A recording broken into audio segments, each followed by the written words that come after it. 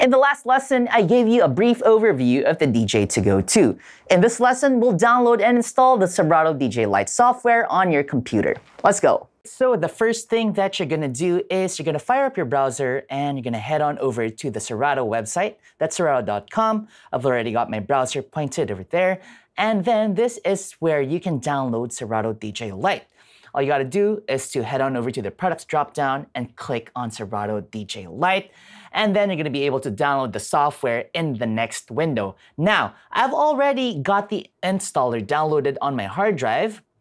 I'm here in my downloads folder, and here it is, Serato DJ Lite. Now, I'm on a Mac, and this is why my installer looks like this. If you are on a PC, you'll see a different installer file name, and that's fine because the installation process is still the same. All you gotta do is double-click on the installer. There you go, and then you just follow the prompts.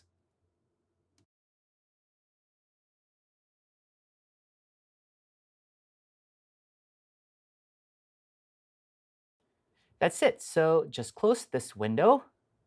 There we are.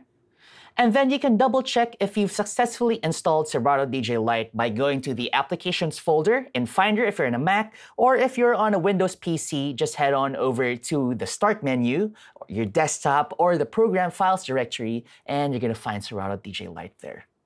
Just to recap, we downloaded and installed Serato DJ Lite on your computer. In the next lesson, we're gonna hook up your DJ2GO2 to your laptop, speakers, and headphones. So before you move on, make sure that you've got the Serato DJ Lite software installed and ready to go. I'll see you then.